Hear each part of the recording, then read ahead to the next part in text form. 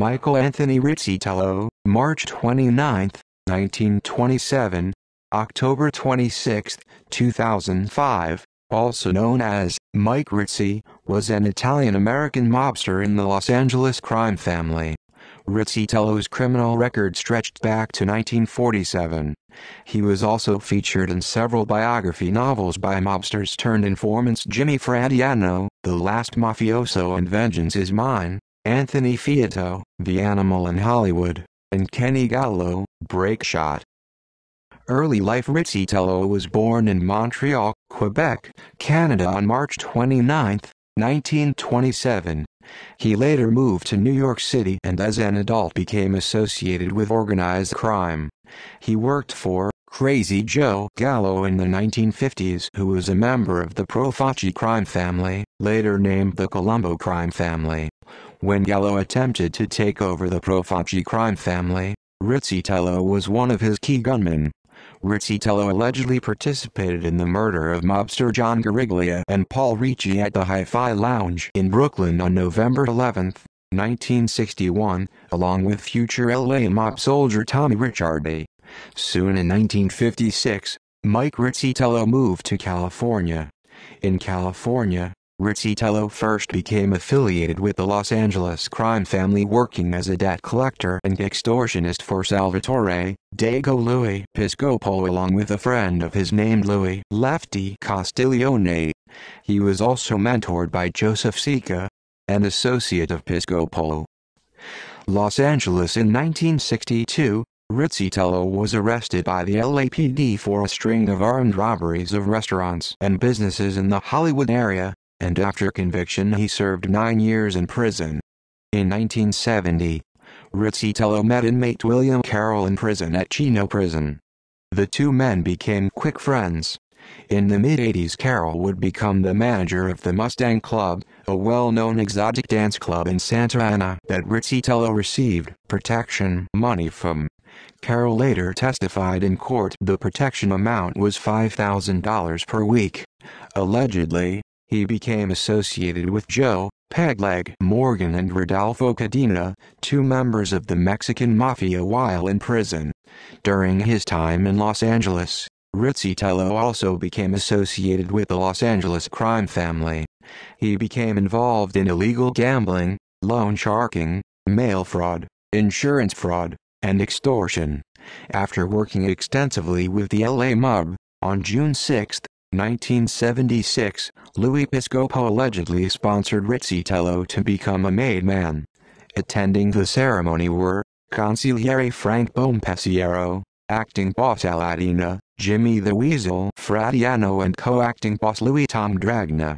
Later in 1976, he was arrested and convicted of insurance fraud and was subsequently arrested and acquitted of strong-arming an acquaintance over a gambling debt.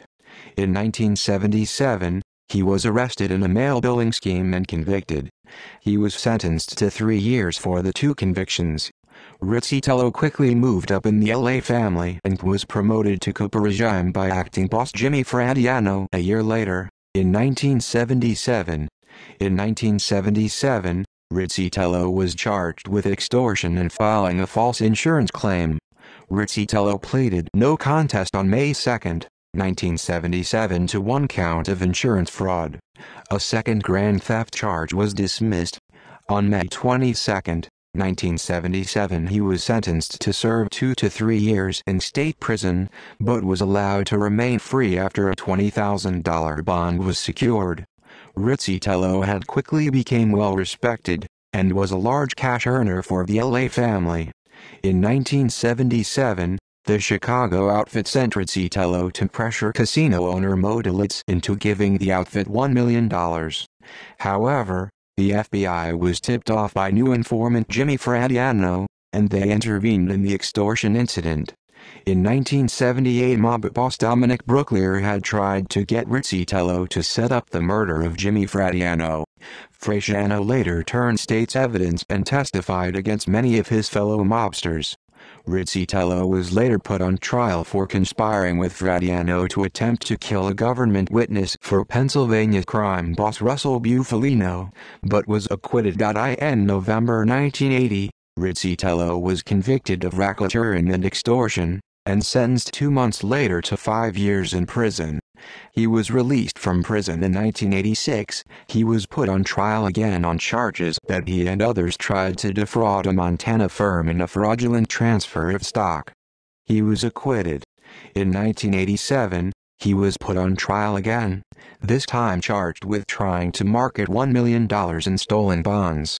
For the third straight time he was acquitted, using attorney Anthony Brooklier, the son of LA Mafia boss Dominic Brooklier, as his attorney. Jimmy Fradiano wrote extensively about his working relationship and friendship with Rizzitello in his best-selling book about the Los Angeles mob, The Last Mafioso. When Rizzitello was released from prison in early 1986, Peter Milano had become the new boss of the Los Angeles crime family. While Milano and Rizzitello had worked together in the 1970s, they now had a distant relationship. Rizzitello then went to the Gambino crime family in New York City to seek permission to start his own crime family in California, but it never came to be. However, he was able to run an independent crew under Milano's family. Rizzitello worked closely with and mob mentored Anthony Fito in the 1980s, before Fito secretly decided to cooperate with the FBI. In 1988, Rizzitello was blacklisted from every casino in Las Vegas due to his involvement in crime and specifically illegal gambling in the city. Conspiracy to commit murder. On May 1, 1987, Rizzitello and Joey Grasso attacked William Carroll, the chief financier for the Mustang Club in Santa Ana, over an extorted money dispute.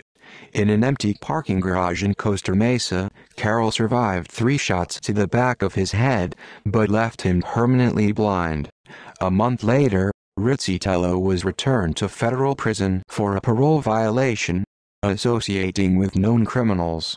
In October 1988, Carroll named Rizzitello and Grasso as his attackers. Defended again by attorney Anthony Brooklier, Rizzitello was sentenced on April 20, 1990, to a total of 33 years in prison, 25 years for conspiracy to commit first-degree murder, 3 years for great bodily injury to Carroll, 2 years for use of a firearm, and 3 more because Rizzitello was a convicted felon with a firearm. Terminally ill, Rizzitello died of complications of cancer at the age of 78, on October 26, 2005, in Palm Springs, California.